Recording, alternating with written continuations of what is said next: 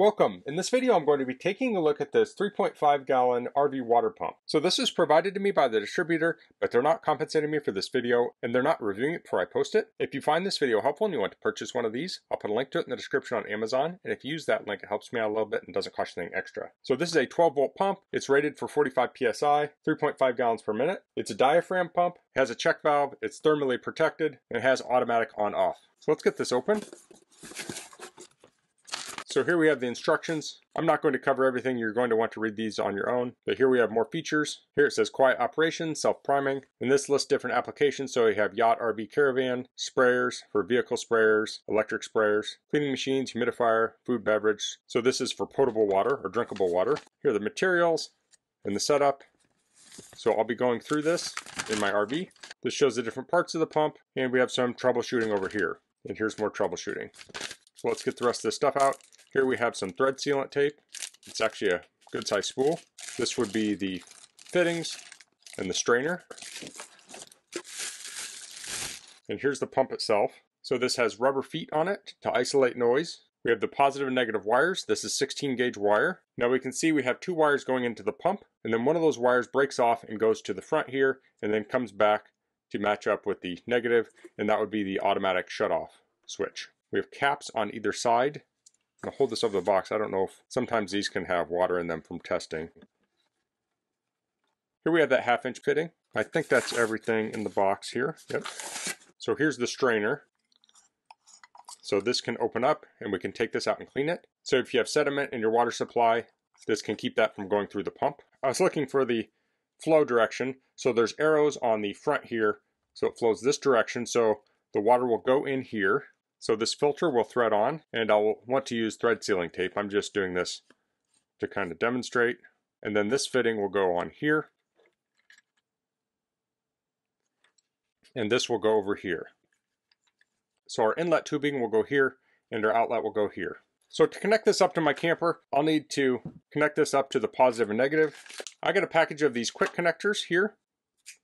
So I'm actually going to wire this on here and wire the other end on the camper. So if I ever need to service the pump, I can easily connect and disconnect it without having to cut my crimps and recrimp it. Now this is not a requirement, and it potentially could even introduce another point of failure, but I think this is going to work well for me.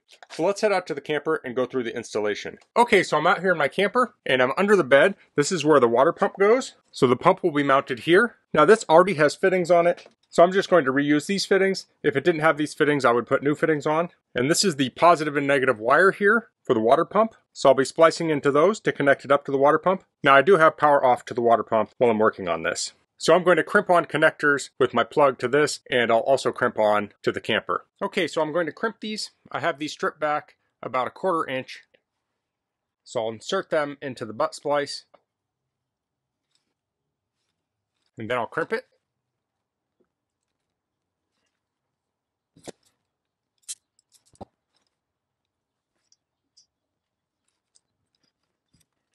Okay, I'll do a tug test. Now this is a heat shrink tubing, so I'll use a heat gun to shrink this down, and this has a glue in it also to seal it up.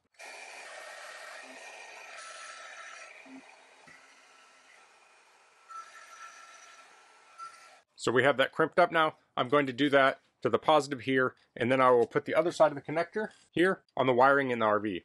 Okay, so the next thing I need to do is install the strainer. So that's going to go on the inlet side, which will be this side. So that will thread on there. Before I thread it on, I'll put some Teflon tape on it. So I want to wind this on there clockwise. Now you want to make sure you don't have it near the edge of the fitting, and you don't want to have a bunch of extra on there because you don't want it to get sucked into the pump.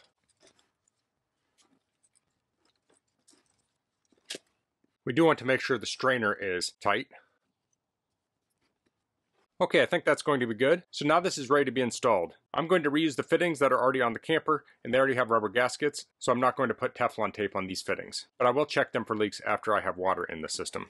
Okay, so I'm going to put the pump in place here. I'll tighten the fittings on each side. Now I remember which one is which. This is the inlet, and that's the outflow.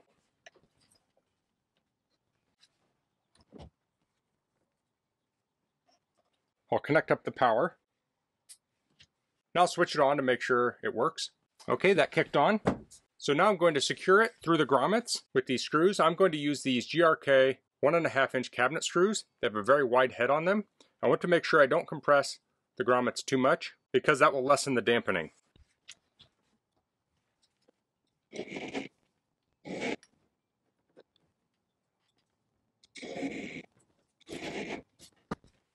Okay, that feels very secure. Now I'm going to fill up my tank and we'll test this out. Okay, so I have the freshwater tank about half full. I've turned the pump on and it did cycle, so it has pressure, but there is air in the lines right now. So I'm going to turn on a faucet and purge some of that air, so this should kick on and off. I'm going to point the microphone towards it so you can listen to it. It's hard to convey exactly what this sounds like when recording this, but maybe it will give you some idea.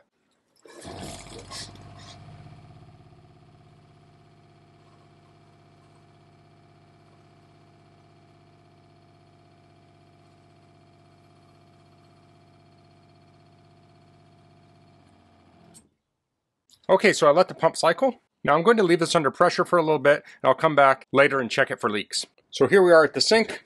I'll turn this on. The pump just kicked on. You can see the water flow here. And it just kicked off. So I'd say that was a success. Now you can see this little pink. I do have some antifreeze in here that I need to flush out of the system. So that's the 3.5 gallon, 12 volt RV water pump. I found this very easy to install. You just have to connect the wiring to your positive and negative. And as I mentioned in the video, I put a connector in here. So if I ever want to take this out to clean it or service it, that's easy to do. Now chances are your camper already has 1/2-inch connectors. And if they don't, it does come with connectors. You just supply your own hose clamps and connect it to the flex hose and you're good to go.